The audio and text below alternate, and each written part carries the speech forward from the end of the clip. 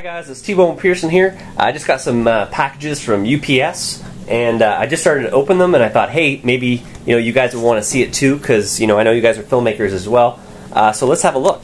Right. So in this box, well, actually, this is my Lilliput field monitor down there. I got those in the same box. That's like a battery and the battery charger right there. We'll have a look at this in a second. This box, I ordered some Spellfury DVDs because we're going to a gaming convention in about 2 weeks.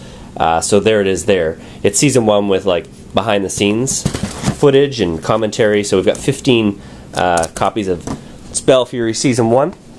Alright, and in this box, again, yeah, we've got the battery and the battery charger. Throw that up there. Alright, so this is the Liliput monitor. So what I'm finding is up here on my camera, this is the Canon XHA1S. They've got like a little tiny screen. I'll pull it out for you guys. Alright, let's switch this around. Come on, pop it there. There we go. So you have this little tiny screen, it's like 2.5 inches. And when we're shooting Spellfury, I hook up a big monitor to it, but when I'm shooting sort of in the field or out in the woods, a lot of times you can't set up that monitor. So I'm thinking of putting the Liliput up here on this hot shoe, right there, and I'll have a 7-inch screen. So that's the plan. So now the high-end broadcast ones are like about $1,000, just to start getting into high def. So I sort of went with sort of a lower-end one, but I don't know, it might work. I did a lot of research. Let's pop this sucker open.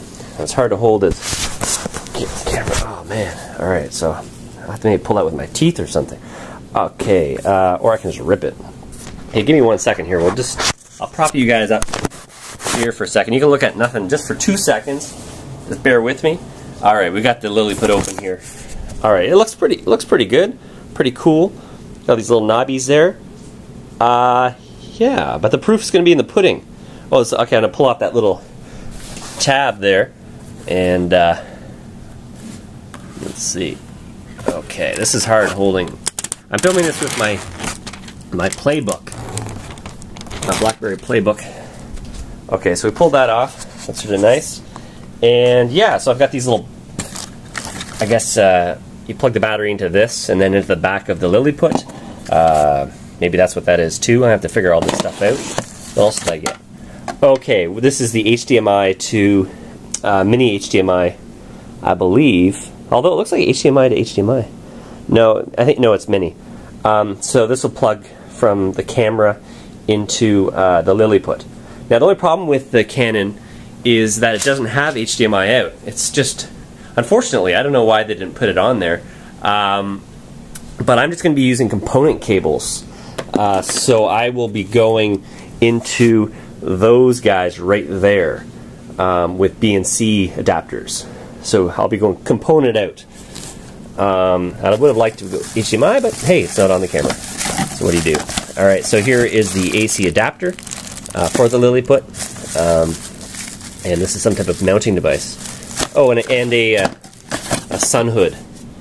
So yeah, so I'm going to upload this now to show you guys, and then hopefully the next video I'm going to have it on top of there and powered up and good to go. I may have to recharge the batteries, but yeah, anyways, I just want to show you guys this because I know you guys make videos too, and this thing wasn't too pricey. The Liliput was, I think it was like $300, and that included shipping, so to the door. So if it, it looks like a pretty big screen, so we'll see how it goes. Anyways, I will talk to you guys soon. Bye.